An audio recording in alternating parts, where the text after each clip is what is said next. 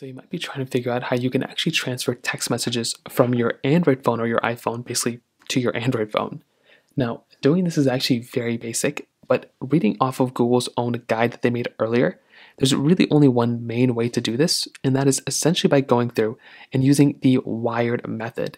So using a wired method by going through and actually, using a cable, you can see the things that we can transfer, which are contacts, photos and videos, calendar events, messages and WhatsApp chats, and some other things.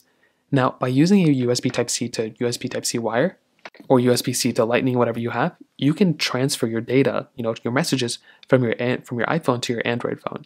So the first thing you're going to want to do though is you want to make sure your Android phone is a brand new phone.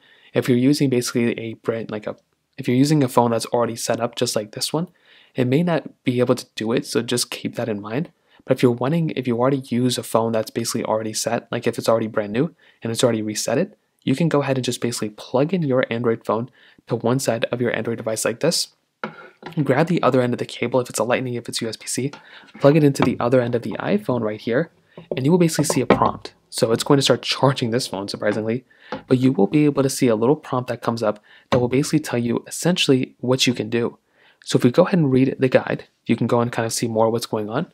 So once both devices are connected, you can see that you're going to be able to select the data that you want to go ahead and change over.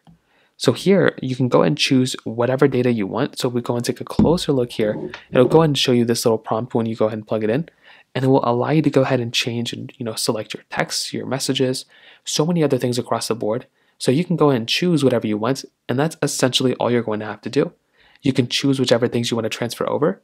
And then you can go and click that little transfer button that's right there. And within that transfer button, and that's pretty much all you're going to have to do.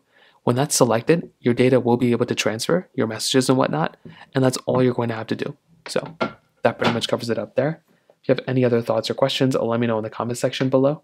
Hit the like button, that would mean so much, but definitely hit that subscribe button. More importantly than everything else, I love every single one of you guys. Hopefully I'll catch you guys in the next video.